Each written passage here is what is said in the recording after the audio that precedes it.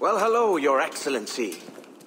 I'd got word you might be here. I know your face, pirate, but your name was borrowed the last time we spoke. Ah, yes, I recall. Mr. Duncan Walpole. I missed that one. So, what's a Templar Grand Master doing so far from his Castillo? I'd rather not say. And I'd rather not cut your lips off and feed him to you. 2 years ago, we offered a reward for the sage's recapture. Today, someone claims to have found him.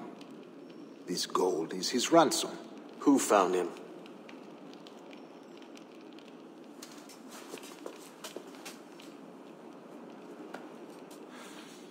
A slaver by the name of Lawrence Prince. He lives in Kingston.